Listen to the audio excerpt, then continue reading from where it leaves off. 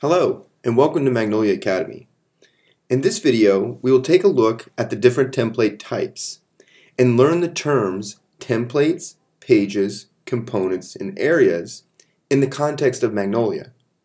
It's important to understand that pages, components, and areas are all templates. So when I say a page, I mean a page within the website hierarchy. Every page in Magnolia is defined by its page template. Some typical examples of that are home, section, article, news. So when I say a news page, I actually mean a concrete page assigned the news page template. Or another example would be this article page. I say it's an article page because it's assigned the article page template. Now a page contains areas as sub-elements. Pages and areas are both templates, but page templates define the type of page, where areas define the structure of the page. So let me show you an example of that using a screenshot of a new article page. Here we can see we've defined a page header area here, content area here, and then comments, base, extras, and promos areas. And these areas, sometimes referred to as component containers, can contain none, one, or a list of components. So let me show you an example of each one of those using the standard article page. So an example of a none would be the page header area. If you scroll to the bottom, you can see you can't add any components to it.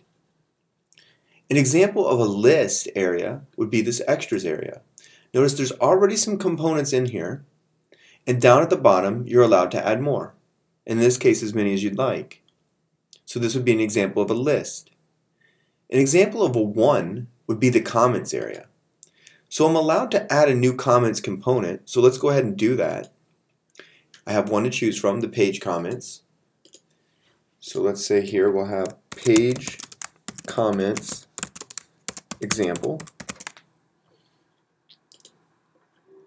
And then, if you scroll to the bottom, you see you can't add any more. So I've added one, so this would be an example of a one component area. Now, components can also use areas to define their structure as well. Just like we saw a page divided up into many areas, you can also have an area defined within a component. So let me show you an example of that. So let's come back up to the extras area, scroll to the bottom, and add a new component. In this case, I'm going to add a link list. So we'll have the link list example. Save that out. And now let's take a look at what happened here. So I've added a link list component to the extras area. Now notice though, it's defined its own sub area. And this is for actually adding the links to. So now you can add as many links as you like into the link list sub area.